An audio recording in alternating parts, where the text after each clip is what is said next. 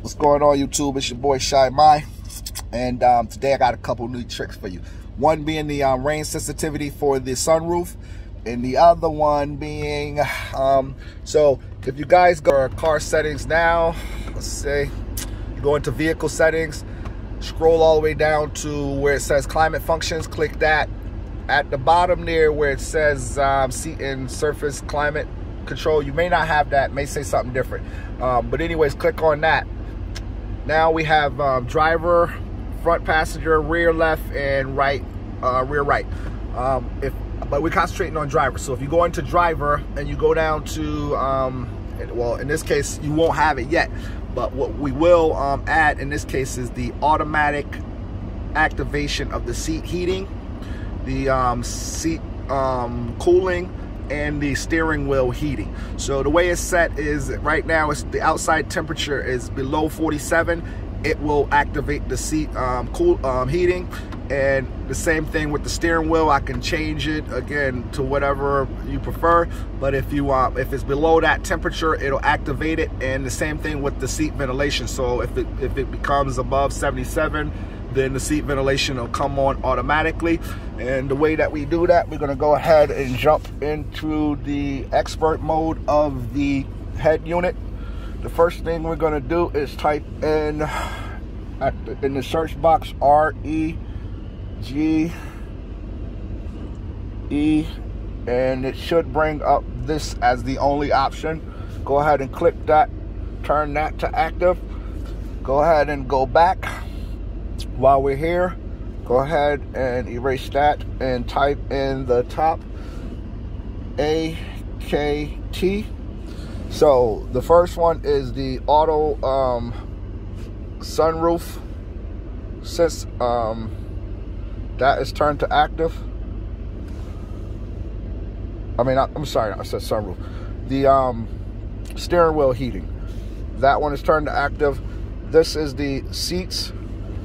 I have it on, I assume, heating and cooling. Probably need to check that, but it looks intuitive enough. And then the same thing from the front.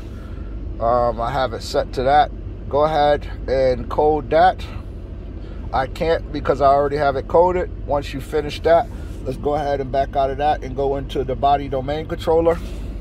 And while that is loaded up, I wanted to show you guys, I wanted to make a video on some of the BC coding that can be done. It's not a lot in this car, but one of the cool features that you could do right now is you can change this from charge to battery. It's pretty intuitive. If you go into the instrument cluster of the bummercode and search BC, you should see something there with battery.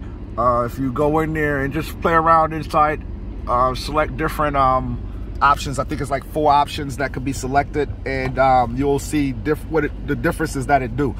If you play with some of the other BC stuff in there, you'll definitely mess up some stuff, because some of the stuff can't be configured. But you could just go back and do a backup. But at least you can play around with it and see what changes. Like, it has different graphics. Let's say for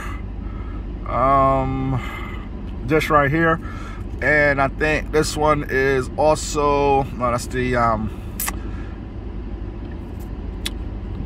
let's see, I think that is displayed different too. But one of the things, this is in eco mode, so it actually has that menu. I just swapped it through. And while one of the things I wanted to point out is this right here is never correct with the actual speed. And there is a corrector for older models. I haven't been able to find it in this one, but I assume it is one near too. So I'm not sure, but it isn't. If you add that there, it isn't the correct speed. It's usually about a mile or 2 miles per hour slower. Okay, so we got that up. I wanted to show you guys another thing. I had you guys put the compass up before in the in the head unit, one of the videos. I want to show you guys where that actually is. So if you go to maps, let's say, if you slide that little bar over, it should bring up, if you hold it down, if you click it anyways, it should, and scroll through the different options, map facing north, arrow display. That one right there should bring up the compass. And if you go down to the position one, it'll bring the position one, it'll actually bring up the compass, but with also where you actually are.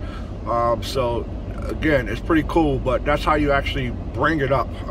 It's been there for some cars, but like I said, let's go back into the body domain controller, and we're going to go ahead into the expert mode.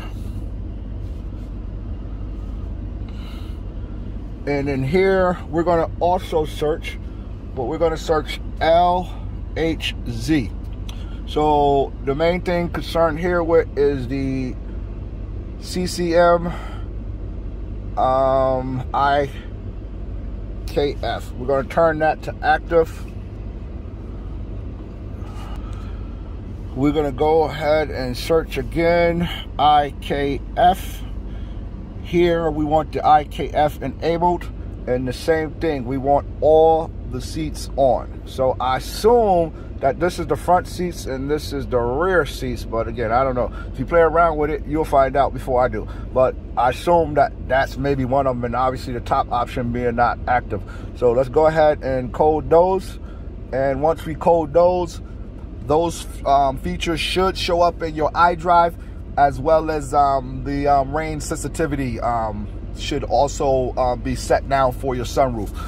If you guys like the video, man, go ahead and click like and subscribe. And like I said, if you guys find anything that you think you want to code in your car, or have a question of what you need to, if it could be coded, go ahead and drop me a comment, and I'll research it for you. If it could be done, we're gonna find out how to do it, man. I appreciate the love.